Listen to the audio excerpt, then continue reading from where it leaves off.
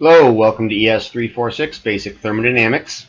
These are examples, and the example we're going to look at today is multi-stage compression. I'm North Peterson. So here's the example problem we're going to look at. We have air, and it's compressed in a reversible adiabatic compressor at a rate of 0.15 kilograms per second. And we're asked to find two things. What is the power requirement if this is done in a single stage?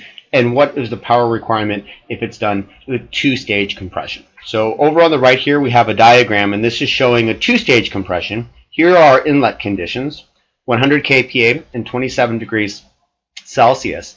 And if it's occurring in two-stage compression, it goes to an intermediate pressure of P sub x, then heat is removed.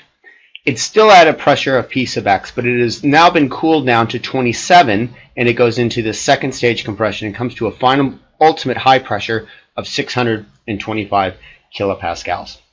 So we'll go ahead and solve this problem first doing the single stage compression, which means my inlet conditions will be 100 kPa and 27 degrees Celsius, and we're going to go all the way to 625 kPa in a single step. A couple other important things to notice here is we got air, and so under these conditions we can assume that air is acting as an ideal gas. So it's occurring in a reversible compressor, so we're going to be looking at the minimum work requirement, and it is also adiabatic. Now since it's reversible and adiabatic, that means this is going to be an isentropic compression. Now if you also remember, when we have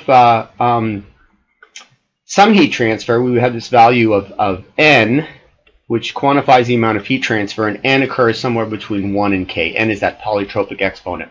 Well, now since we have absolutely no heat transfer at all, it's adiabatic, we're going to be using this value of K because it is also reversible. So we can go ahead and calculate what that is. There's an equation on our equation sheet, and we've also seen in the notes, where the work requirement is going to be the mass flow rate times KRT1 over K minus 1. I'll go ahead and write the whole equation here. P2 over P1, and this is to an exponent of K minus 1 over K minus 1. So there's the work requirement. This is extensive because we're multiplying by the mass flow rate, and this is the value of K. And recall that K is simply equal to the ratio of the heat capacities, Cp over Cv, and for air that has a value of about 1.4. It's a weak function of temperature, but for now we'll go ahead and just assume it's constant at 1.4. Alrighty. So we're given what the mass flow rate is in the problem. We know the value of K for air is 1.4. T1, which is that initial temperature, is 27, so we can do that. We're going to need to convert that into absolute degrees before we plug it in there. And we have our two pressures, P2 and P1, which is 625 or 125. So this is just a matter of plugging a bunch of numbers in. So let's go ahead and do that. Our mass flow rate of 0.15. And now I'll go ahead and put in this ratio 1.4, my value of R for air is 0.287, and my initial temperature in Kelvin is 300 Kelvin, and that will be over 1 minus 1.4. And now we've got our ratios of pressures. So 625 is the final, 100 is the initial, K minus 1 is 0.4 over 1.4, and I subtract 1 from that.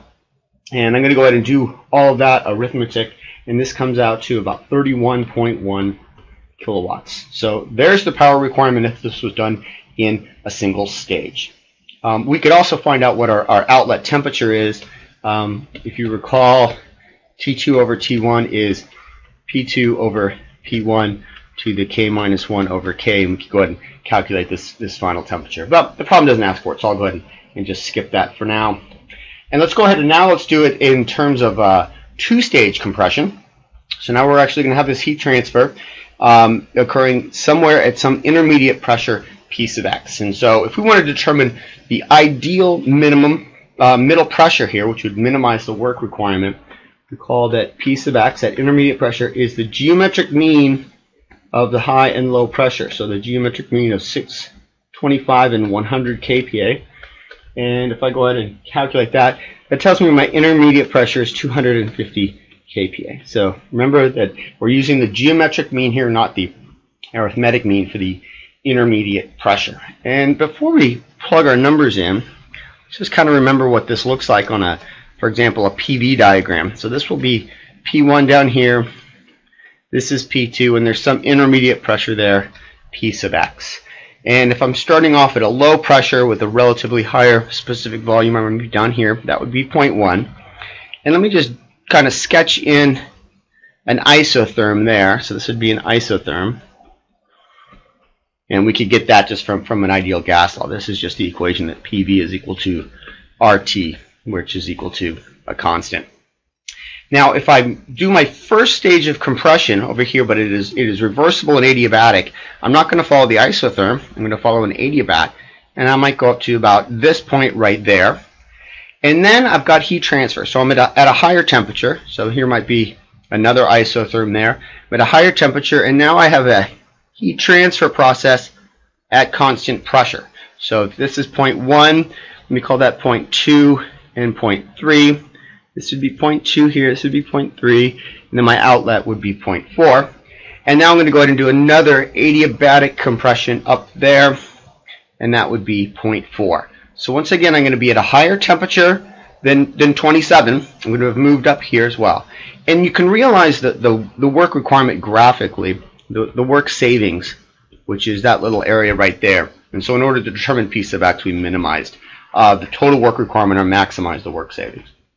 Okay, so if P sub x is the minimum, that tells me that the work required going from the first step and the second step is the same. So I can calculate just the work requirement for this step and multiply it by 2. So we'll go ahead and do that. So this will be the work requirement. And again, this is going to be a similar equation, so I won't rewrite it again. But there's the mass flow rate, 0.15. And then this ratio of KRT, 1.4, 0.287, and 300. All over 0.4, that's K minus 1. And now I have the ratio over the pressure, and I'm just doing the first stage here, so this will be 250 over 100. So it's P sub x over P1 to the 0.4 over 1.4, subtract 1 from that. And then I'm just going to go ahead and multiply all of that by 2, and that will give me the total work requirement. So if I do all of that arithmetic, that comes out to be 27.05 kilowatts. And if we bounce back to our previous example, we had 31.1 kilowatts. Now we're at 27.05. So we have a savings of, say 10 to about 12% there. So not an insignificant amount by putting in a two-stage compressor. So that completes the problem, but I just want to kind of mention a couple of things on what these compressors look like for it. And so here I have a picture of a two-stage compressor. In fact, actually, first let's go ahead and look at a brochure that I have. Okay, so here's an industrial compressor brochure from Sauer Compressors, and these are large industrial compressors, as you see here, up to 6,000 psi. And if you were to kind of browse through their brochure here, you see their range of compressors that they have. Over here on the right, they have a two-stage air-cooled up to 600 psi. Three-stage, also up to 600 psi. If you want to go up to 6,000 psi, there's going to be required in 3- and 4-stage compressors. And in fact, if you go to really high pressures, you can end up doing water-cooled as well. And let me just kind of show you what these compressors look like. They've got some performance information here, which might be kind of interesting to look at. Not surprising, the power requirement goes up slightly as the final pressure goes up, and we kind of see that from our equations. But here's a picture of a two-stage compressor, and so this is one piston here that's doing the first part of the compression, and then it goes through an intercooler, and then there's a second piston over here on the right-hand side, and so this is a big fan that helps the cooling process go on. So now let me go back to this picture of our compressor. This picture is a little bit easier to see, where we have one piston right here that's going to do the first stage of compression, and then the air is going to come out of it, and you see this heat exchanger tube here. This is a tube with a bunch of fins to go ahead and have a maximum heat transfer, and it kind of comes around, it loops behind it, and then it's going to end up going into the second compressor here, and then it does its second stage compression. So there's this cooling loop that goes around there to go ahead and bring it down to its second temperature. So this is a two-stage compressor, and then these are heat exchanger loops that we see there. Let's come back and look at this brochure. There's a couple interesting things we can see. So this was a two-stage compressor, and then this big fan here helps the heat transfer. So that previous diagram didn't show a fan, but you would normally have a fan to help drive across those air coils. Let's go back and look at some of their higher.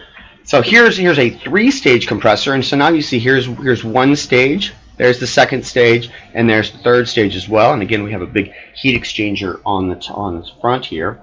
And we can go down, and now we wouldn't be surprised if we look at this one here. We see this is a four-stage compressor. We have one on this side, 2, 3, and you can imagine there's one right behind it that corresponds to that stage right there. And again, we have a big fan to go ahead and cool those off. Now, air-to-air isn't the greatest heat exchange medium. It's fairly cheap, and so then you can actually go to some of these that are liquid cooled. And so if we look at this, these are actually liquid cooled heat exchangers in here. They have better conductivity. You kind of move through. I think there's one more we can look at here as well, multi-stage, but now we've got a liquid air heat exchanger in there. It just kind of minimizes the shape. So anyway, nothing quantitative there, just kind of nice, I think, sometimes to kind of see what these look like in reality. And now when you see an air compressor, you could just look at it quickly and by telling me how many stages you have by simply how many cylinders you see. All right, well, that goes ahead and ends this example.